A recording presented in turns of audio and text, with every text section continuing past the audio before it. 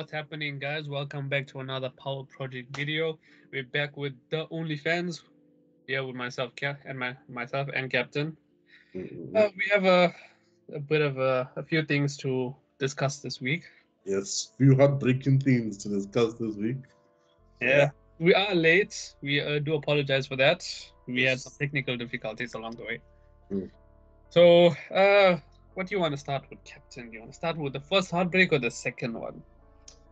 Oof. But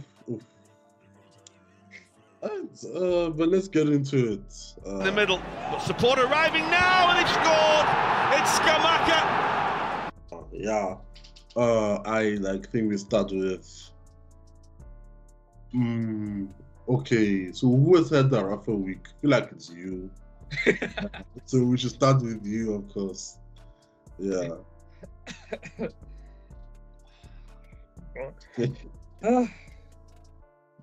It all started last week. From last week's Europa League game to this week's Europa League game. Yeah, we got knocked out of the Europa League by Atalanta. Gasperini has done it again over us, but this time he has gone through to the next stage. Liverpool 3. Atalanta 3. Liverpool 1. Sorry, the hope is still in my head. Did you watch? I'm sure you watched last night's game. Yes, I did. Right, and to be honest, it felt as if you were. It just felt like when Salah scored, right? It was like, oh, okay, they might go in and I could do it, But after the goal, right? Like it is like nothing went in, right? It's basically like where Salah should have scored, he failed to score, right? So you had lots of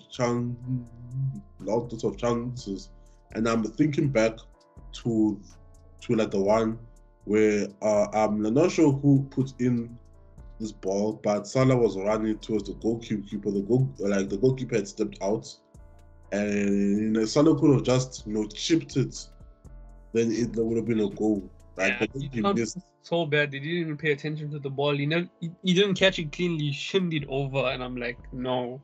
Yeah. This is not the game. Yeah. So it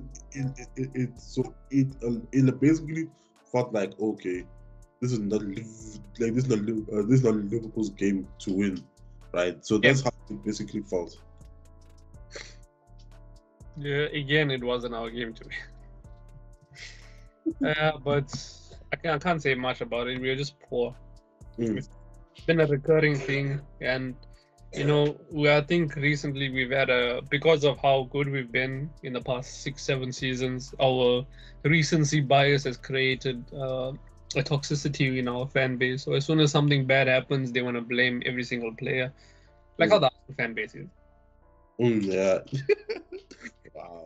Okay. Because the whole season people were glazing Szoboszlai. Now they're saying he's not fit for the club. He should leave. Why we went and wasted our money on him? The same thing they're saying for Endo. They're saying he's been meh. He's been decent, but for a period of time, they were like 3 months. We were just glazing him. The thing is, why do you want to go and put the players on such a high pedestal for a small amount of time, and then when they do have bad games, bring them down. Just get rid of them. Yeah. Obviously, if the players keep seeing that, no one's gonna be motivated. But then again, and plus also they're not experienced players. They're all young. They're all our age. Well, but can you really say like that because I'm looking at the rather let me look at the lineup that started the 3-0 like at home, right? Because Liverpool don't lose at home, right? Liverpool don't lose at home, and so so I didn't watch the game, right? But when I saw it, I was like, what the hell? What is going on here? Right? What do you think happened within that 3-0 defeat against against Atalanta. like at home, right? So like, what do you think really happened? I can tell you, we were drunk on the fact that we couldn't beat United. It's Wow. the fact that we didn't beat United that got into into that mindset that all of us thinking, oh no, it's done now.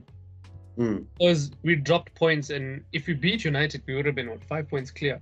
If we carried over on that same momentum, I don't think we would have lost the game against Atalanta. But because we drew with United, and United is like a team where it affects our mentality. As soon as we drop points against them, we feel like, no, we lost everything. And it's not that. It happened before. The season that we did beat them home and away, I think we won the league, or we drew and we won. No, I think we beat them home and away. We won the league. And almost every game that we beat them, or that we play against them, in which we win both ties, we don't end up dropping points afterwards. But the games that I do remember that we do lose to them or drop points against them, it for some reason it just gets to all players' heads, and we just slowly go down, drop points. Because 2 seasons ago we lost 2-1 to them, then we lost, I think, to Fulham, then Everton, then we were just losing. Things were rough, but eventually,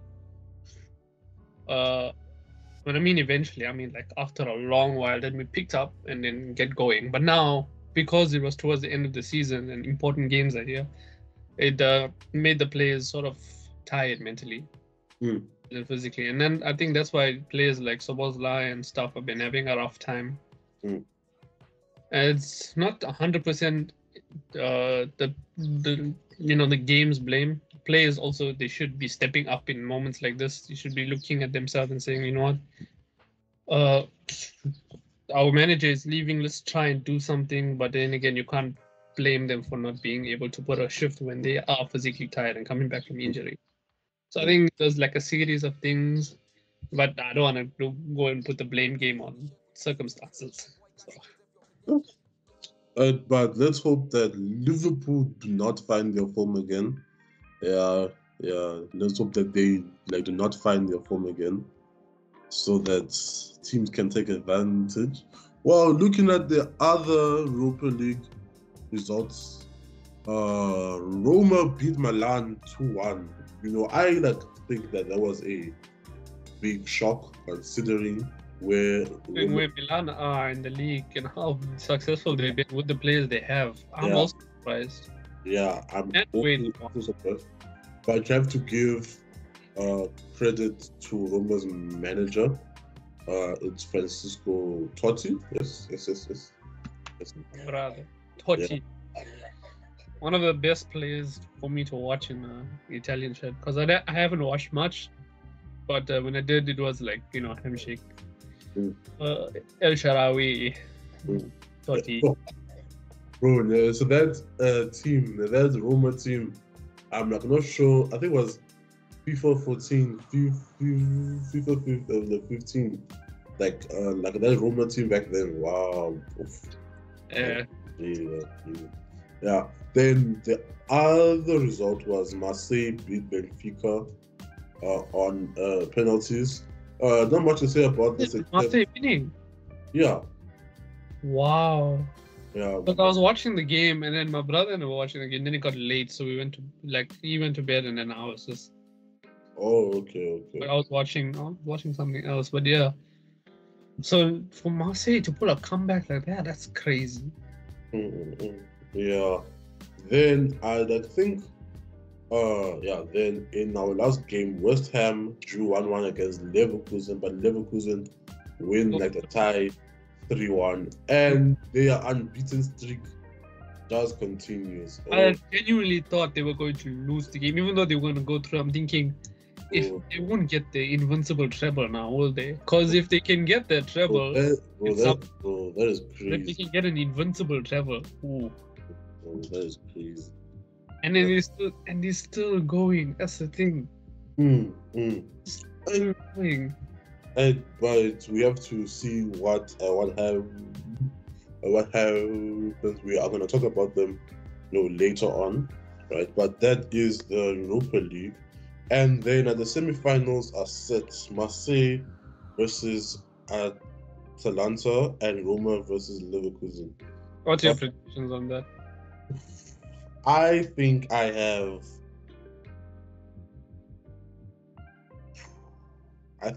Marseille going through towards the I was final. gonna say Marseille against Leverkusen in the final. That's my. Yeah, same. Yeah, because then I think Leverkusen will just win the whole thing. So there's nothing stopping them. Yeah, there's nothing The stopping. biggest threat was us because of our status. Yeah. And then the other biggest threat was also Milan. It was us and Milan, and both of us got knocked out now. Not to say that the other clubs don't pose a threat. I'm just saying in terms of stature and in terms of Cool.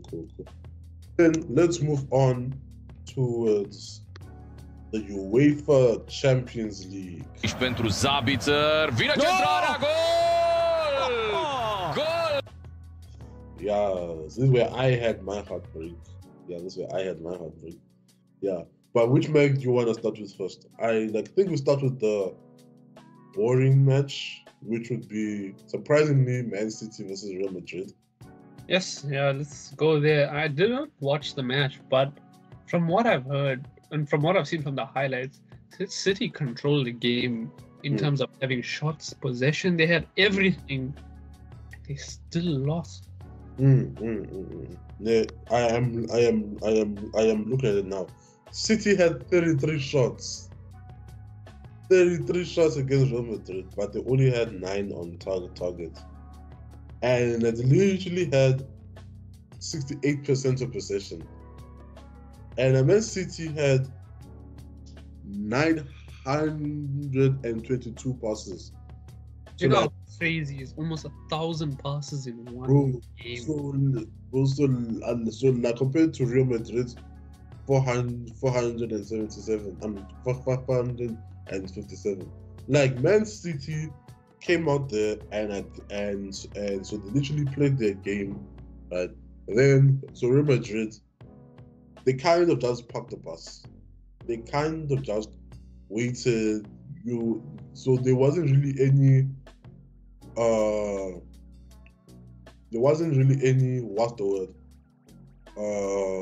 sense of, okay, we just want to go and play our own style. No, so they literally just sit back, absorb the pressure, just waited.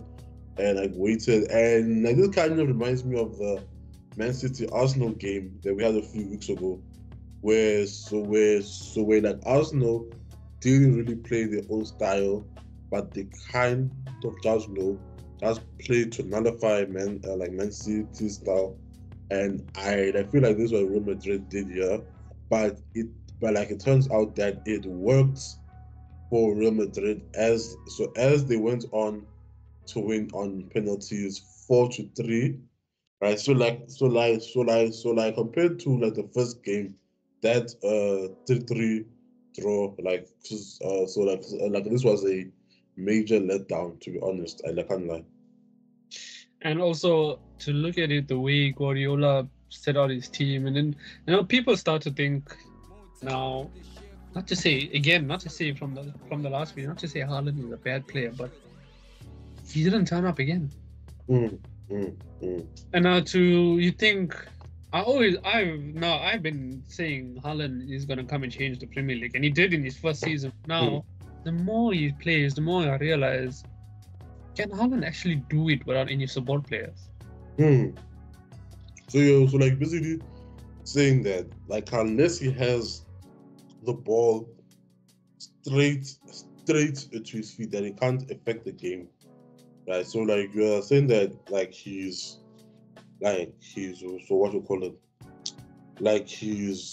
overall play is kind of lacking when you compare to Kane. Kane likes to drop back, ping a pass there, then run back into to the box, right? Because I feel like the older strikers, right? So they they didn't really have to come back You know, since the entire team was basically based around, you know, just get it into the box, get it to your striker, then you finish it off, right? So whereas these modern day teams, you know, lots of teams are now sharing the ball around, you know, lots of teams are now sharing the goals around.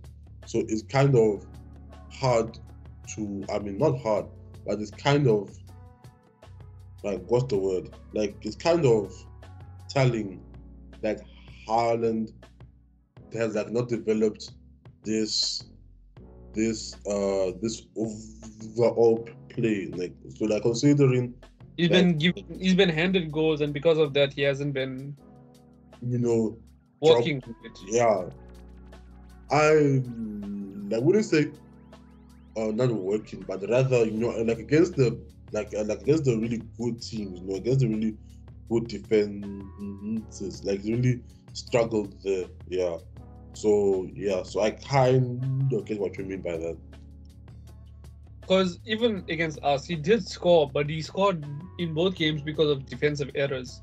If we didn't make those defensive errors, he wouldn't have gone through on goal. Against Arsenal, he got pocketed twice.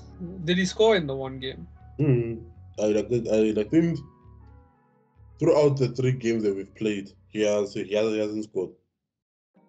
It's crazy. That's crazy. I can't think of a team that he scored against apart from like United. Yeah, United. Yeah, I think he scored. Did he score against Chelsea? Yeah, I think he did. Yeah, but yeah. But I think that I wouldn't call him a small team merchant, because that's not what he is. Yeah, he isn't. He does turn up to games at times. Yeah, but I mean, he does have like 30 goals this season. Yeah. So like the fact that we're even saying that like a 30 goal striker is kind of poor. It is crazy in itself, because I think he's a victim of his own high success which he had last season. Yeah. I mean, a lot of players recently have been there. Like for example, Salah. A lot of people and fans I know, they're saying get rid of him. He's washed. He's not as good as he was.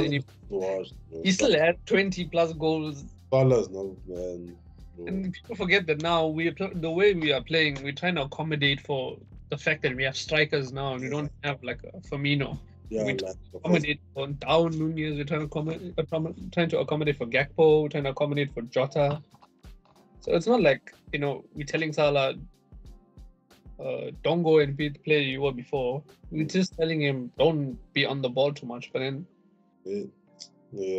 these fans. There's nothing you can do there. Alright, cool. Then we move on to our next match, which is Barca versus PSG. Barca versus PSG got their revenge. They did Barca's La Remontada against them this time. Yeah. The winner of all of this was Dembele. Brother, he ate that win in. He got his revenge for himself against all of his Barca fans. Really win him and stuff like that. Yeah, so you watched this game live, right? I didn't watch. I was in between the games. Okay, I watched this game live, right?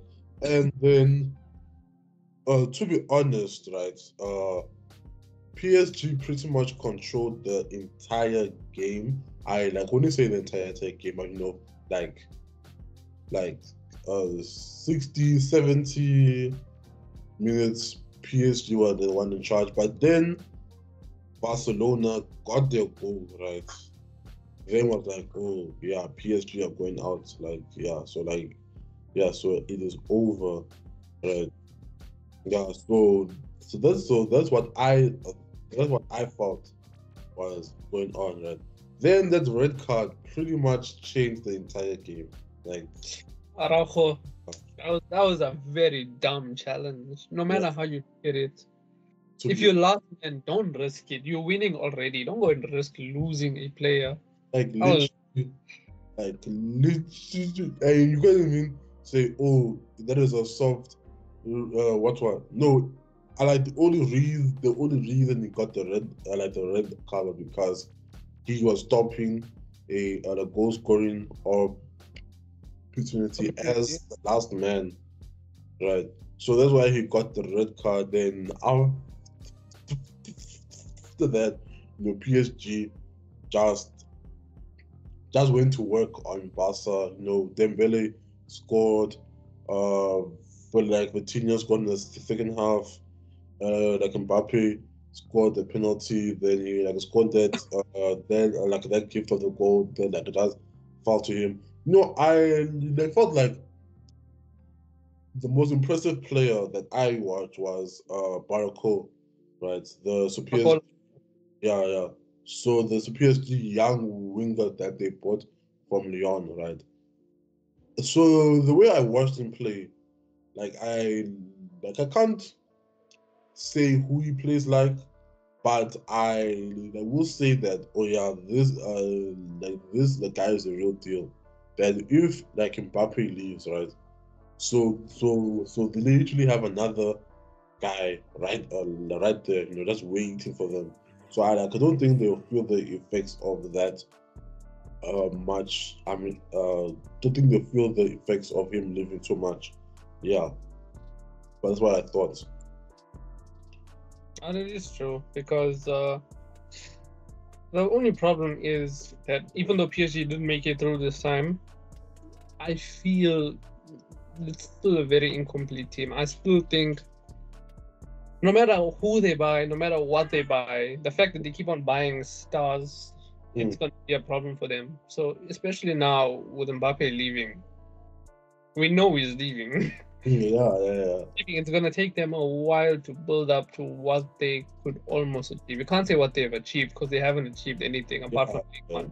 Yeah. So what they almost achieved. So in that retrospect, I think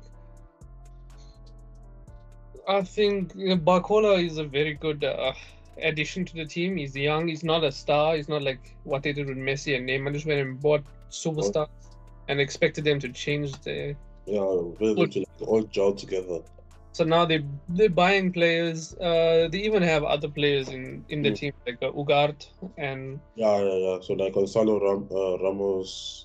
Gonzalo Ramos is a very good striker, and if they can use that and slowly build the team, then. We can see a different PSG going forward rather than the Messi, Neymar, Mbappe trio that did nothing. So in a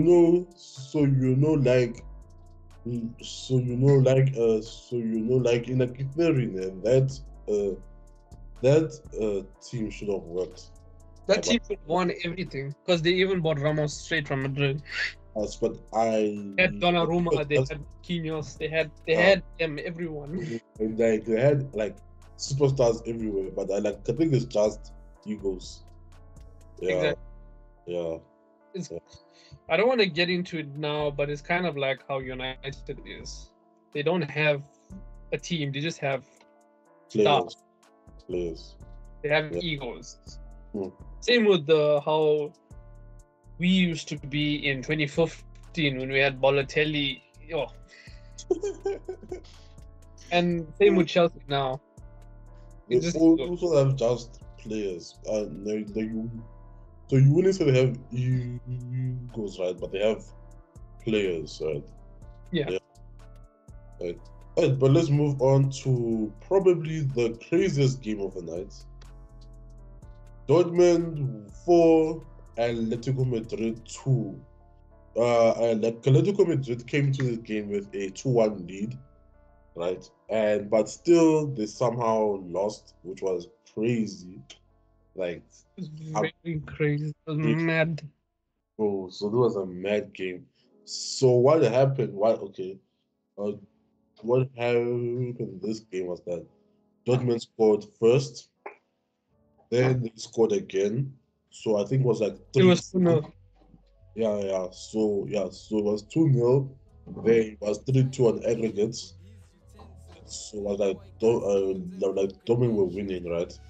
But Yes. then like Atletico Madrid got an own goal. Then they scored again.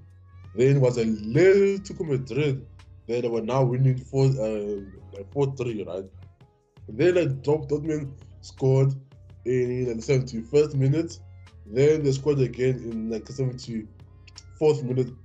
Bro. Then it became 5-4. Bro. So this was a crazy man. It was a crazy man. You see the goals they scored. You see the goals Sabitzer scored. Ooh, what a strike. What a Bro. goal. And the thing is, it's like they don't have a team on paper to go and say, well, they don't have a team on paper you can say to beat the other team. Yeah, so League, like yeah, but you know, like a Real Madrid and stuff like that. yeah, but like to think that they would test an Atletico, and you know how Simeone plays. He plays like 6 in the back, and he plays one of the most annoying types of football. Like exactly. Like And exactly. they broke it so well. Like Fulcro played, he played. I don't want to say. I would say like he played like he was very comfortable in his position in at Dortmund, like as if they don't miss Haaland at all. Like Yeah. Fulcro has just been playing enough. They have Adeyemi, they have Marlon has been here and there, but Adeyemi played decent. They have Just them around like so like them. Brandt is performing really well. So Like they have sound like so the one thing I can say about this Dortmund team is that they have lots of good young forward players, right? That if they just develop nicely, that they can really lead this team to something big, right? Alright, but I think they have to go and build their their back line. I mean, like I don't know, right? But because almost yeah. Yeah. And then the one thing I wanted to say was that, like I am so glad that like they got rid of the like away goals rule. Like I am so glad that they got rid of the away goals rule because if right because I like I feel like it's now like every goal. I mean, feel like what's the word? It like feels like every game is now a do or die situation because if you go and watch, I mean, that Real Madrid Man City game, the Man City scored 3 goals. They literally would have gone home, just parked the bus, and then like they won, right? But like they have to go again, so they have to go again. So I'm glad that they really got rid of this away goals rule, right? Yeah. You can say I'm up and down with it because I did appreciate the away goal rule. It really made football interesting. Like when Yeah. Spurs played against Ajax and we scored Yeah. goal in literally the last second of the game. The clock hit. Like the clock hit 6 minutes. It was 6 minutes at a time, and the clock hit 6 minutes. And they scored on the time to win. It did make it more exciting. Now, without the away goals rule, the fact that we have away goals rule, team can just easily park the bus like one Madrid. Yeah. So, in that sense, you can say I dislike it, but I can't complain with it.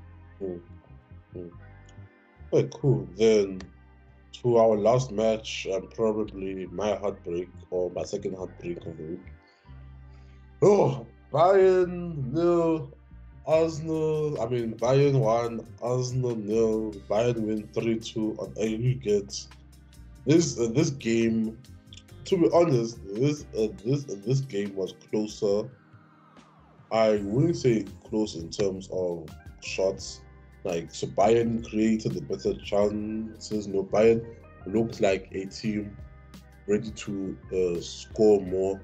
It just felt like that Arsenal. it like felt like Arsenal could have gone head to with Bayern, right? But Arsenal just were missing one piece, like that's what it like feels like. That like Arsenal are just missing one piece. If they could just get that one piece, yeah. You know what, in my opinion, that one piece is? But, it's a striker. yeah, definitely. I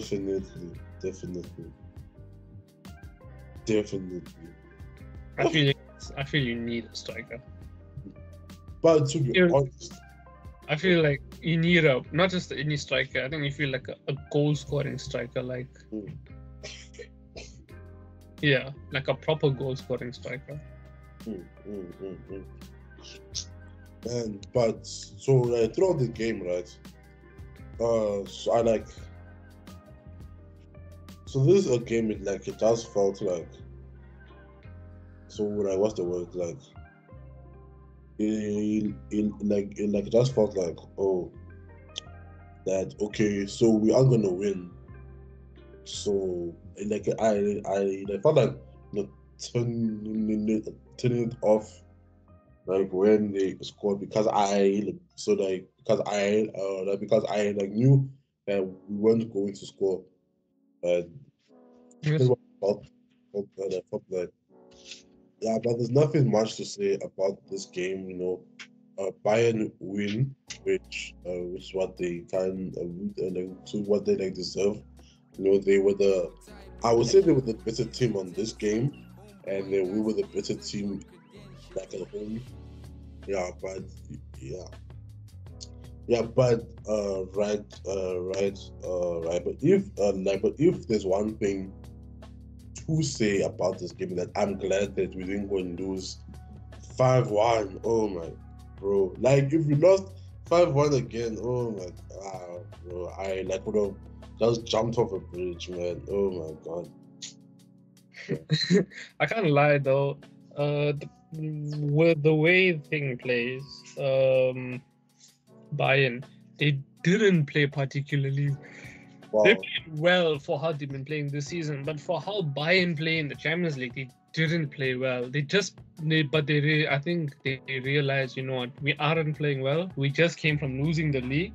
I think we need to shape up, get together, hold down the fort, and then score on the opportunity we can. And they did exactly that. So their game management was very good. Yeah, so what are your predictions? Our first semi-final is Bayern versus Madrid. I think Bayern were good enough to beat you guys from well player management, but I don't think they're good enough to beat Madrid. So I think Madrid are going to the final, and I think we're going to see Dortmund in the final. I think Dortmund can overcome PSG. Yeah. So didn't not last season didn't Dortmund play PSG this season already? Yeah, they were in the same. They were in the group. Yeah, right, which is weird. Right, but I think Real Madrid are gonna go through. PSG is gonna go through, then Real Madrid is gonna win. That's what I think. I really don't want Madrid to win, so I just want anyone else to win. I hate Madrid Ultras. I just hate Madrid. I just hate Madrid with a passion. Yeah. A burning, fiery passion. Right. But that was the Europa League and the UCL. Yeah. So yeah, cool.